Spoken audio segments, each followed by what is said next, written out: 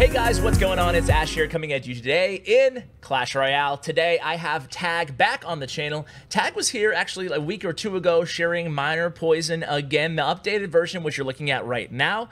But now he's found the new powerhouse Miner Poison deck inside the entire game. Tag, I assume this is your favorite deck in the game? Yeah, by far. It's by far my favorite deck. I've been getting 12 wins left and right with it. I use it in CCGS. I've been using it all around. It's definitely an incredibly strong deck, and we're going to see that today kind of prove to us through your replays. But before we get to all that stuff, let's talk about the old version again, and maybe just kind of open up by talking a little bit about what the differences are. Obviously, we know the differences in terms of cards, but what's the difference in terms of play style, in terms of the tempo, both offensively and defensively, comparing both of the new version and the old version of the decks? So the newer version is a lot more offensive. You have the Mega Knight, and you don't actually have a stagnant Inferno Tower. You have even the Inferno Dragon, which is a defensive card that then translates into offense. The older variant has Inferno Tower, and that's it changes the playstyle considerably. You're able to actually defend a little bit easier against Hog Riders and deny all damage, and it's just way more defensive in general. But it also lacks the pressure that the newer variation has, say like they're dropping Lava Loon. With the Bandit variation, the 3.1 older variation, you would only be able to drop like a Bandit opposite lane and pressure with that, or a Lone Knight or something along the lines of that. But with this variation, the newer one, you want to be going with like a Mega Knight plus Bandit, and you want to be applying a lot more pressure in single elixir, because then you just want to defend the Lava Hound with an Inferno Dragon. It's a little bit different of play style, and also because you're not able to be as offensive with the older variation. You're going to have to throw down a lot more poisons for more damage on the tower. But since there's a lot more moving parts in the newer variation, you're probably going to want to get more units on the field than more poisons. So it's interesting there's a that you little say bit of that. differences. It's interesting to me that the cheaper deck is the more defensive deck. You know, it's something to kind of get used to in terms of. I just kind of feel like oftentimes the more expensive deck has better defensive options.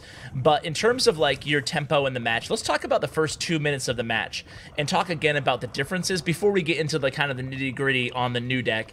Talk about the differences in regular elixir time. What are you doing differently, and how are you starting out the match generally?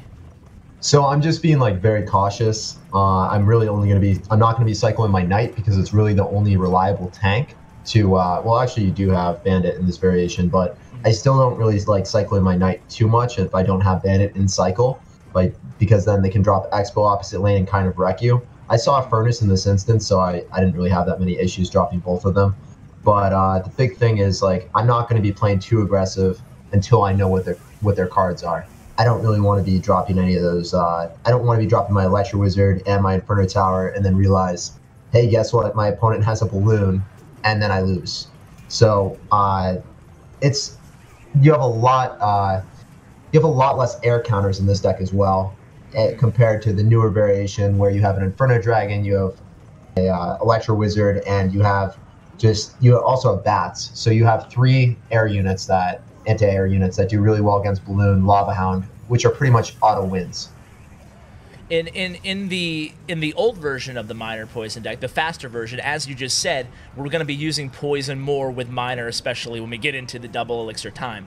With this new deck, what do you find usually is your main source of offense moving into double elixir time? Is it still Miner Poison, or does it get crazy with all these other legendary cards and win conditions? So the great thing about the deck, Inferno Dragon, if you have a Miner with it, it's really, really hard for your opponent to defend that cost efficiently if they don't have the right cards in cycle.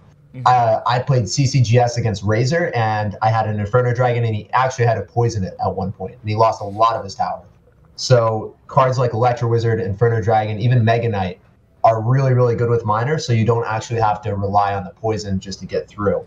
And another cool trick that you can do is you can drop the Miner on top of the tower, like kind of in the back, and if they have a P.E.K.K.A or if they have any units that are like going to go towards your Mega Knight, sometimes they'll go towards your Miner, and then your Mega Knight will jump on top of their unit and the tower and get some amazing damage on them. cool. It's just a lot easier to be more offensive because you're not having that that one deck or that one card slot of the Inferno Tower that's just doing nothing. Everything counter pushes with that deck with Miner. That's true. That's true. Do you mind if I'm pretty bad at Minor Poison, and this new deck, I'm intimidated by it, to be honest with you, Tag. I just feel like there's just like so many cards that I'm not sure the best way to use each card inside the deck together. So can we start out doing something a little bit different, throwing you a curveball here? And can I hop into a grand challenge match, and you can tell me maybe if what I'm doing wrong, maybe just pick out some things that I might, you know, do better before we hop into your replays? Yeah, for sure, man. I'm down too. Awesome. I'm sure it's going to be a complete, crap show, but we'll see. So I'm in a match right now. I'm not sure if you can hop in. Yep, I got it. It gets bugged. All right, cool.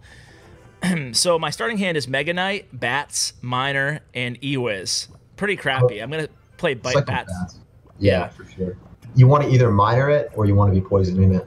Yep, so no poison. We're just going to Miner and have Zap ready, and hopefully those Bats help out a little bit too. All right, yeah, so that's really good. Yeah. That was a good... Probably Ewiz. Yeah, okay. Okay, after seeing the Mega Minion, I was definitely thinking it was going to be a Golem deck, but this is definitely a little bit obscure. Yeah.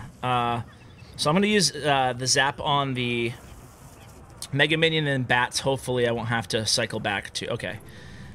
All right, so yeah, this is kind of weird, but I actually get a lot of damage on that right there with that Bandit. So you should probably just poison that.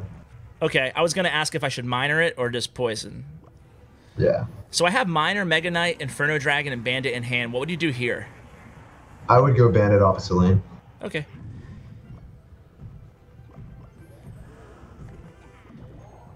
Ooh. All right, so what you want to do is you want a Mega Knight in the middle, but still going towards the giant. Oh, my bad. All right, I gotcha. So I would have had his Mega Knight jump on top of mine and then still go towards the giant to kill it after. It's all good though. So you're going to be able to counter push, drop a Bandit right on top of his so it doesn't charge. No Bandit in hand there. Yeah. Okay, so should I combo a Miner with this Inferno Dragon, you think? Yeah, you have to make something happen. Yeah. And you got to go Bandit and right. Try to be aggressive here. Definitely. Bandit's going to get a lot of damage there. Yeah. That's a great split push. Awesome. That kind of saved me there. It was looking pretty bad. Okay, so here I have Mega Knight and Ewiz in hand. I would go Mega Knight and Miner. Mega Knight, or yeah. So you wouldn't have poisoned. So what was wrong with the poison there? Would you have just ignored it? I would have went for a Mega Knight first and then went for a Miner, and then they would have probably dealt with the Mega Knight, and your Miner would have killed the pump for free. Because after they pump up, it's 6 elixir, so it's very hard for them to defend 10 worth of elixir going offensive at them. All right. I'm just going to Miner over here, try to get some chip. Yeah, for sure. You need 1 hit, so then it's in poison range, because 240 is poison range. Meanwhile, the Inferno Dragon doing some work back there. So 10 seconds left. I guess I'm just going to... You're going to have to poison the right hand lane. Yeah. Yeah, for sure. Now, I don't want to take up the whole video on my crappy replays, but maybe we can... you know, I got the win. I feel like it could have been a little bit better. Maybe we can just replay them like double time, and you can tell me, like, pick out the mistakes I made again, if that's cool. Yeah, for sure. All right, awesome. All right. And then we'll watch the pro, guys. Don't worry. Don't worry. He's coming up. All right, so I'm going to press watch, and I'm going to pause at the beginning, and I'm going to click ×2 right now, and then on 3, 2, 1. 3, 2, 1, go. All right. So, yeah. All right, awesome. We picked up on a few of those mistakes kind of as we were going, but maybe you could just point them out to me here too. Yeah, so I like what you did. I liked how you minered on top of the pump because you didn't have poison. If you had poison, you could have actually minered behind the tower and then try to juke him and actually get like a poison on top of the pump, the tower, and everything because they're always going to try to defend the pump originally. I like how you defended that. You had to drop the bats. In this instance, I actually didn't know if you had Miner. I thought you only had poison in cycle, so I told you to go for poison. Okay. But Miner in that would have actually been decent. Okay. So this was the big thing right here. Yeah. Right here, if you had dropped the Mega Knight in the middle or more towards the left, and gotten his Mega Knight to jump on top of yours, it would have been really, really good, because then your Mega Knight would have still counter pushed and killed, or would have went to the side of the giant, worked on it, and then that bandit would have never gotten through and gotten that damage on you. Okay. So that's one of the things that I always do is a lot of things. You got to be very careful of your placements when you're running P.E.K.K.A. or Mega Knight. You want to be as most efficient as possible. When you drop it in the middle, you got to drag as many units as you possibly can, because it's such a beefy tank. You got to just utilize the hit points on it. Okay, so when you say Everything to the else, left, yeah. you mean like drop it in that ice golem spot where when you want to distract the opponent's Mega Knight, like on the left-hand side, so he's heading in the left lane, or? Yeah, pretty much. That's what I would have done in that instance. All right, awesome, man. Well, that especially wasn't too bad. P.E.K.K.A. too. Yeah, no, it wasn't too bad. The only other thing that you did was you dropped the bandit like right next to your tower, so his bandit got a charge off. You typically want to just drop it right on top. So those were the two things, coupled with my mistake not really realizing that you had minor in cycle. Well, it's pretty hard to keep track of cards when you're not playing. Yeah. I'm going to go ahead and pause at the first one against Fernando, and I really want to know how to beat Three Musketeers, especially the pesky Three Musketeer Minion Horde deck. So let's go ahead and give us a play-by-play on that, if it's cool. ×2 or ×1? Let's just do ×1 on this one. So 3, 2, 1, play. All right, so you see my opening hand, and you see that he has Pump. I have Poison. I don't really have Minor, so unfortunately for me, I have to do a -2 trade here. And it's also really good for him because he has Minion Horde and he has Three Musketeers, two cards that I typically do want to poison. So in this instance, I also don't even have Mega Knight if he splits his Three Musketeers, and I don't really have like a great cycling hand. I'm just going to be cycling a Electro Wizard in the back, and cycling an Electro Wizard into a Musketeer or two Musketeers is really unfortunate. It's just going to die. So at this point, I did a -2 trade at the start, and then I also cycled an Electro Wizard into two of the Musketeers. Yep. So typically what you want to be doing to counter the Three Musketeers as they split them in the back, you want to be dropping an Inferno Dragon or an Electro Wizard in the lane of the 1, and then save your you want to save the Mega Knight until the two Musketeers cross the bridge, drop it right on top of it. So in a perfect world, I would have actually had even 4 more Elixir right here. My Electro Wizard would have went in the lane of the 1, but he played that really well, and he dropped the two Musketeers in the lane of my 1 Electro Wizard and DPS'd it down, so it did nothing. Okay, and I noticed that you comboed the Mega Knight with the bats. Obviously, that's like an easy, no-brainer decision, but do you do that pretty often, just to give it a little bit of firepower on the counterattack?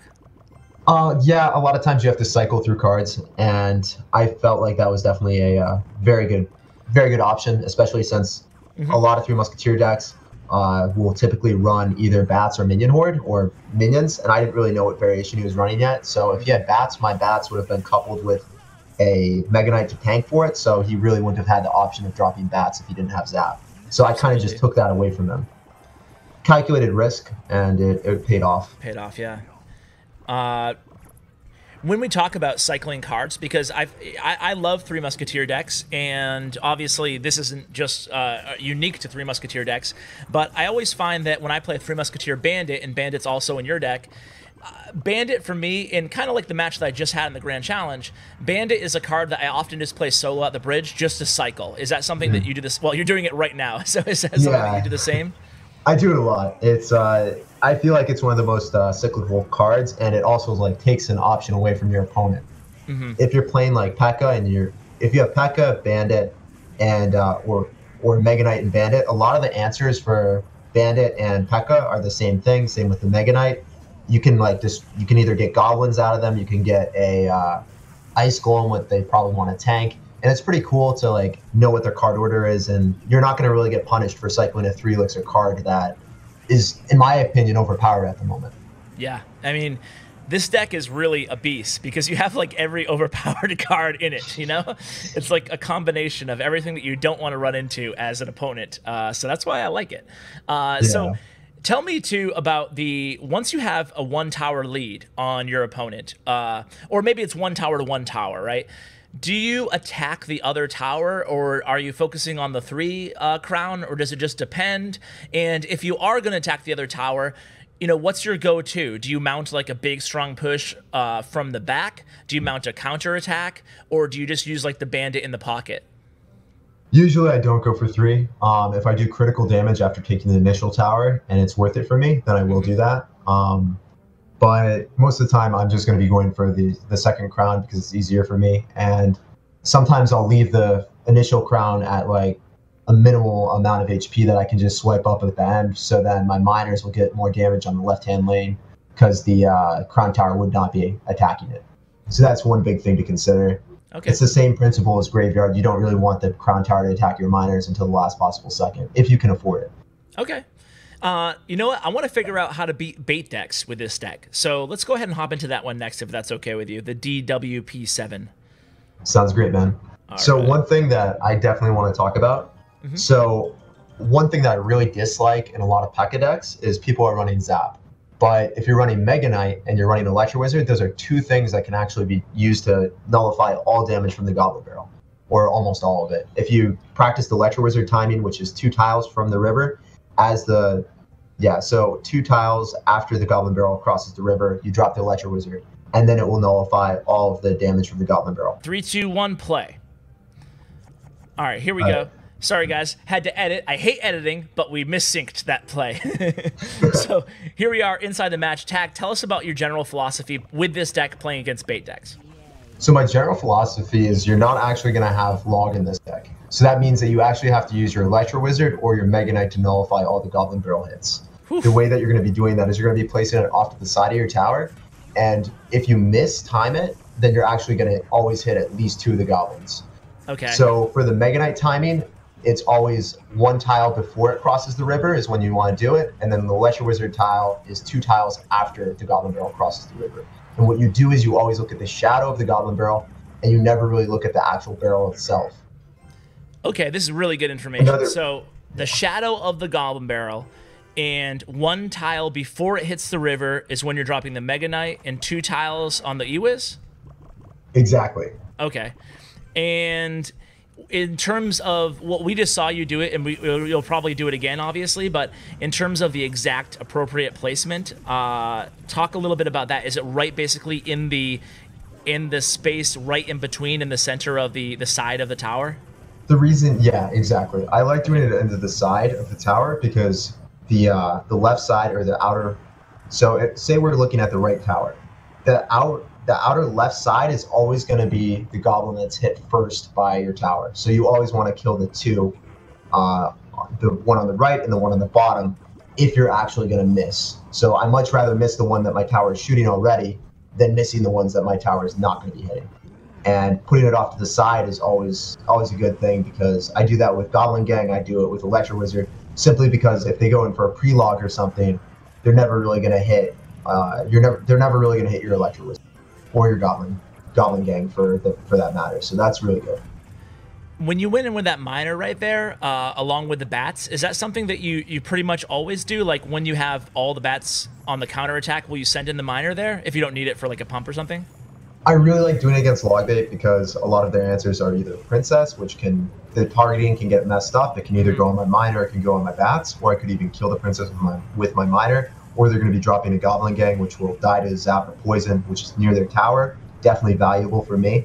But it depends against the deck, in all honesty. If they're running if they're running something with Ice Spirit and they have Ice Spirit and Cycle, sometimes I wouldn't necessarily do it. That's actually, sorry for peppering you with a million questions, but how often would you say you send in a miner solo to target a princess? Like, let's pretend you don't even have bats going down the lane, but they drop a princess and you have no obvious play.